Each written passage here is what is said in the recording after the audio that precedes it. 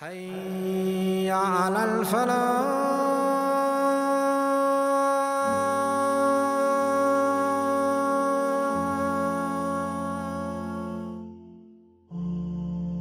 Rasulullah sallallahu alaihi wasallam once saw a procession of people passing by as a grave, as the body of one of the people were being taken towards a grave. And at that point, Rasulullah sallallahu alaihi wasallam, this authentic hadith in Bukhari, and so people started saying bad things about that person. And at that point, when they were saying bad things, Rasulullah sallallahu alaihi wasallam said, it has become compulsory. And another procession passed by, and the Rasulullah and the people started saying good things about the man. And at that point, Rasulullah sallallahu alaihi wasallam said, again, meaning it has become compulsory. So the people said, Ya Rasulullah, what do you mean by it has become compulsory? So Rasulullah sallallahu alaihi wasallam explained, and he said, the first procession passed by and he said bad things about the person, so Jahannam has become obligatory on him. He must enter and will enter, surely enter Jahannam. And the second procession passed by and you said good things about him, so it has become obligatory, meaning Jannah has become obligatory for him. So how will you pass by? How will you pass away? And what will people say after you? The first night in the grave is truly the most important night that we will ever have to have. Why? Because truly this is our hereafter.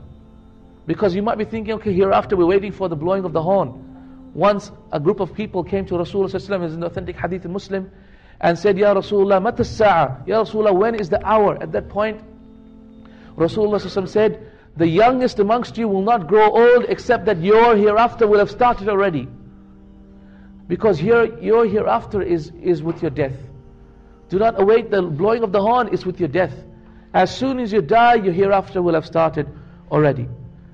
And once the Prophet ﷺ, as in an authentic hadith, again in Bukhari, the chapter of funeral processions and prayers, in that chapter, Rasulullah ﷺ, he came out of his hut, and he was crying so much that his eyes had become red.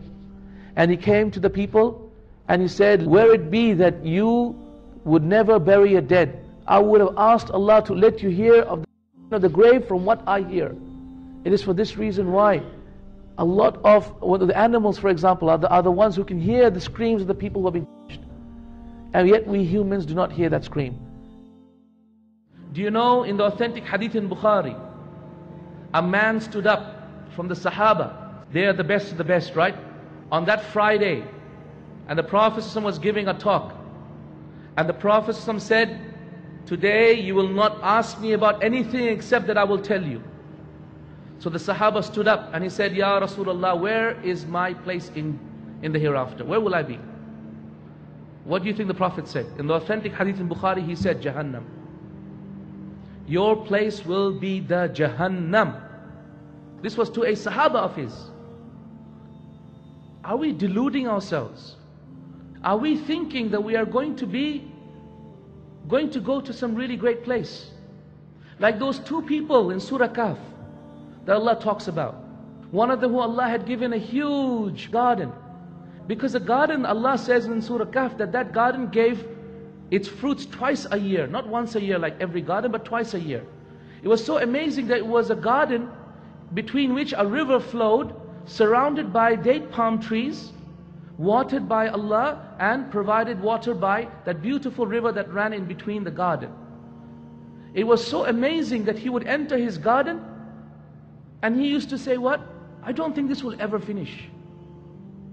And then he used to say, and if I go back to Allah, we'll find better than this. How many of us think like this? Wow, look at the wealth Allah has given us. Allah really must love me. And really, even if I were to die now, I think Jannah will be even better for me. The Hurul Ain are waiting for me. Jannah is waiting for me. This is what we feel in our heart. My brothers and my sisters in Islam, if Jannah is waiting for you, ask Allah for death right now. Ask Allah for death. Ask Allah for death right now. If you're truthful. But you are lying to yourself. You don't believe it in your heart. If you believe it in your heart, ask Allah for death right now. Rather, each and every one of us knows we have not earned Jannah yet. Each and every one of us knows that Allah subhanahu wa ta'ala has not written Jannah for us yet. We cannot have that guarantee as yet. We know that in our heart. Verily mankind is ever a witness over himself, even if he gives excuses. We ourselves, our own souls, are enough a witness over our own actions and deeds. We don't need anyone else to tell us. We don't need the book to tell us. We know what we have done. We know how much we have done and how little of good we have left on this earth. We know this, my friends. This is why we don't dare to ask for death. This is why we are afraid of doing anything that might speed up our death. Because we are afraid we have not earned Allah's mercy as yet. In another authentic hadith in Musnad Imam Ahmed, Rasulullah ﷺ, he was passing by a grave and he was on his horse. And as he was passing by the grave, the horse started to jump up and down and started to throw Rasulullah ﷺ off its back. And at that point Rasulullah ﷺ understood and knew that grave was one of the people that he knew. And he started to cry, and at that point he told his companion, said, Ya ikhwani, oh my friends, for the example of this prepare yourself. Do not be in a delusion, people will be punished in the graves. And we find numerous authentic ahadith of Rasulullah ﷺ pointing to that. In fact, in the Quran itself is an indication that people will be punished in the grave.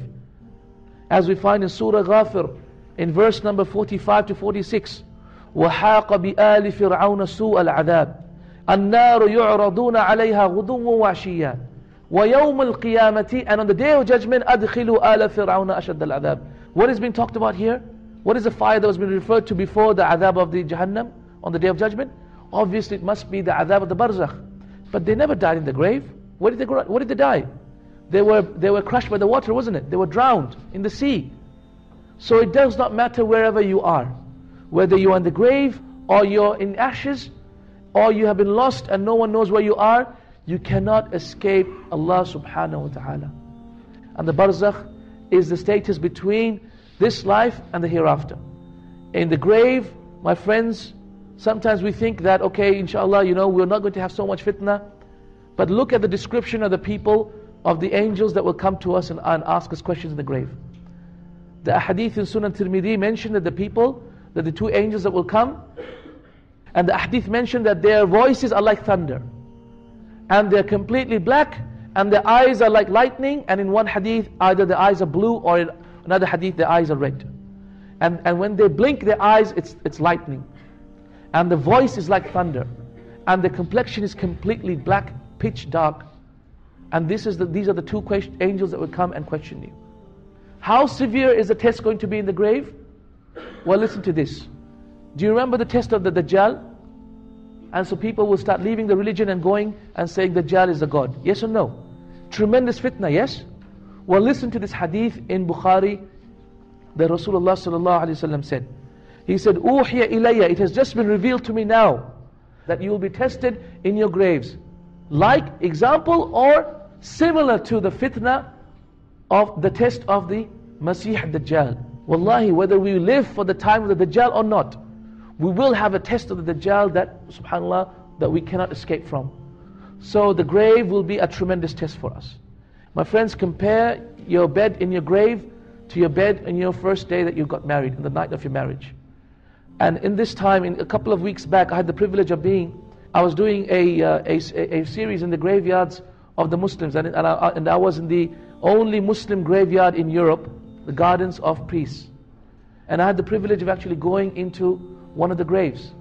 It was a freshly cut grave and it was still wet. I could hear all the bustles and sounds outside, but as soon as I went into the grave, I could hear nothing. So can you please cover the grave up? I said, I just want to see how it feels.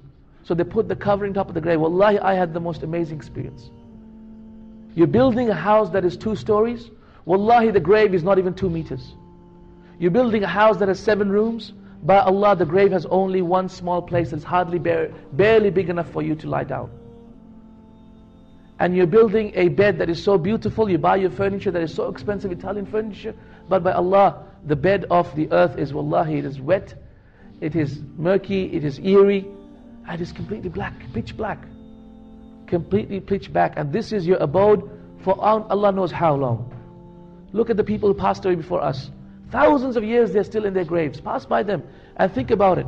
My friends, truly the grave is the first status of the hereafter. It is for this reason why Uthman radiallahu anhu used to cry when he used to think about the grave, and they used to say, why are you crying? Because truly, qabr is the first state, it's the first dwelling place from the placing of the hereafter. If your place in the qabr is good, then wallahi what comes after that will be good. And if your place in the qabr is bad, what comes after it will be bad. Why? Because in the qabr you will have an evil man with you, or you'll have a good man with you. An evil man, a man all in black, is an authentic hadith in Bukhari, he is your evil deeds. Or a man completely in white who will be your companion in your grave, and that is your good deeds. You will also have a window in your grave that is towards your feet, and the window will be either a window from Jahannam or a window from Jannah. And so you'll be able to smell Jannah and be able to see the gardens that Allah has put for you in Jannah, or you'll be able to see the Jahannam and what is awaiting you in your grave. Also, as the hadith mentioned, that the evil deeds will come in the form of scorpions and snakes, as in the hadith in Ibn Hibban. Also we find in the hadith of Rasulullah, once Rasulullah passed by two graves and he said, verily these two people are being punished.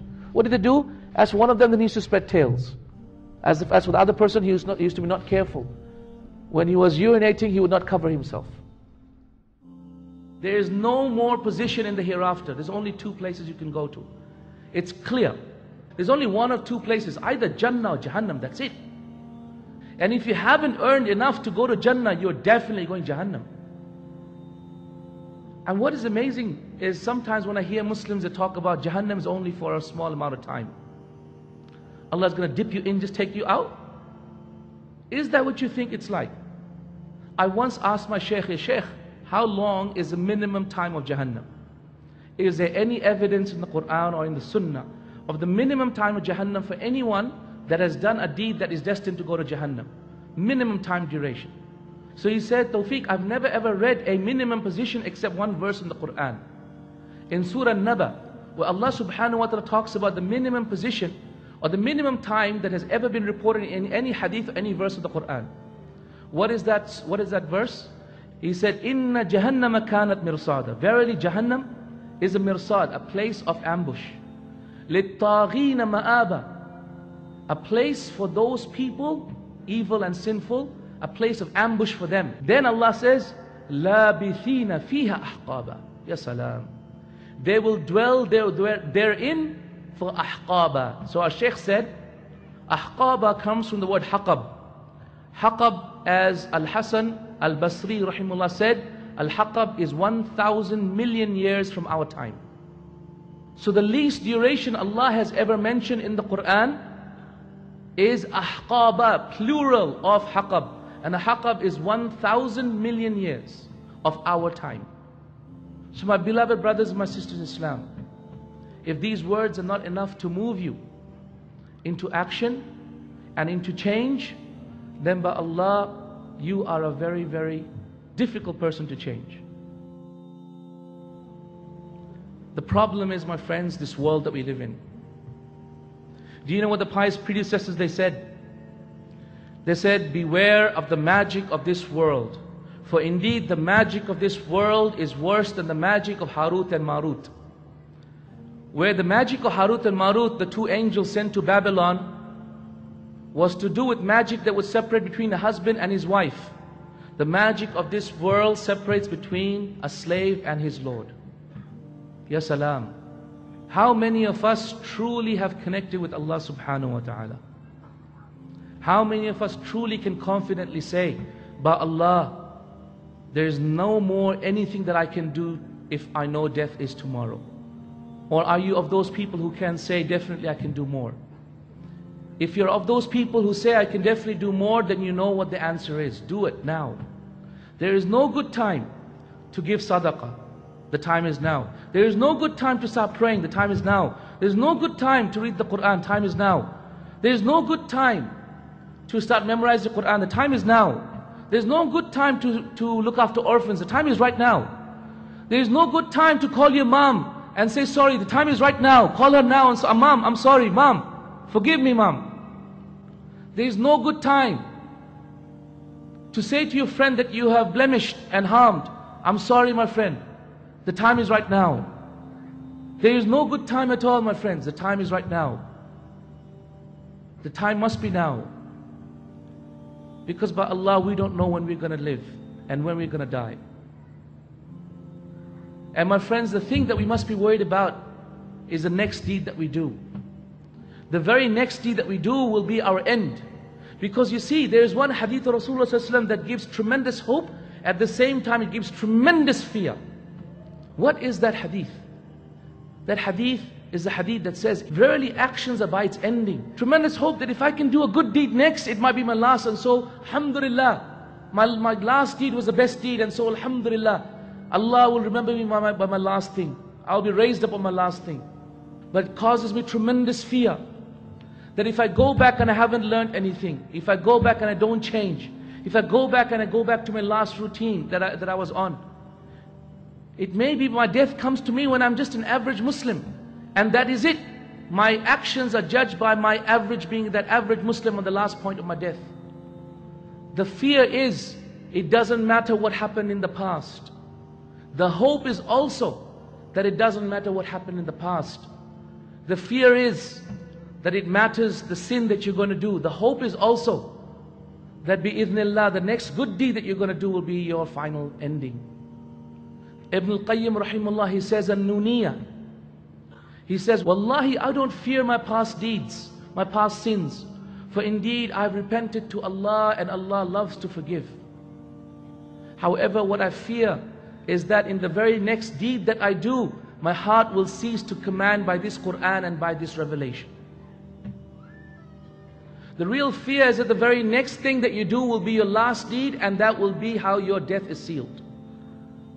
That's the real fear, my friends.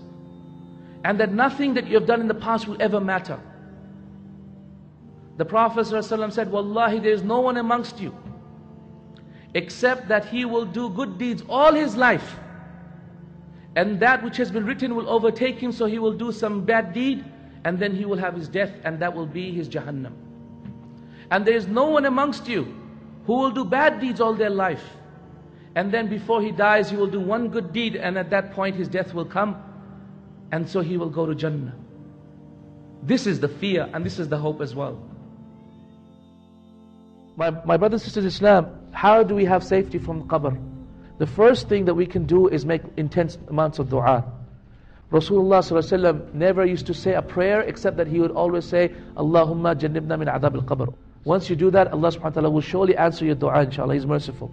The second thing that you can do is increase in your good deeds, because hadith in Ibn Hibban and others mention, in Mustadrak of Al-Hakim, rahimahullah, he mentions that the good deeds will come in the form of soldiers in your grave, and they will defend you from the pain and angels of punishment in your grave.